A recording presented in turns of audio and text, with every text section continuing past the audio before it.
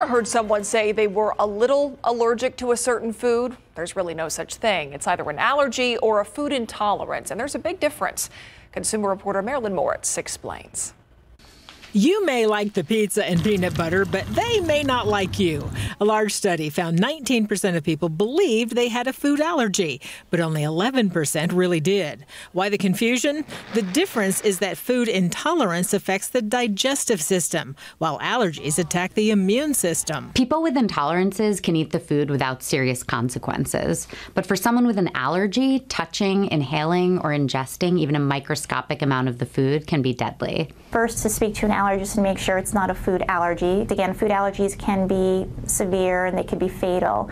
If it's not a food allergy, then I think it's important to speak to your physician and possibly keep a log of your symptoms and a log of your diet. Intolerance can stem from a variety of reasons, like irritable bowel syndrome, celiac disease, or sensitivity to food additives.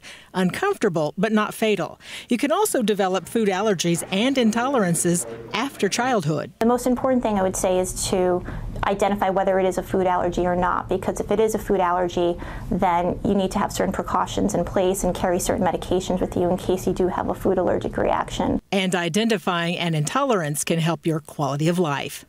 If you have someone in your family with a serious allergy, be careful in the kitchen. Using utensils tainted with an allergen can cause a serious reaction. Marilyn Moritz, KSAT 12 News.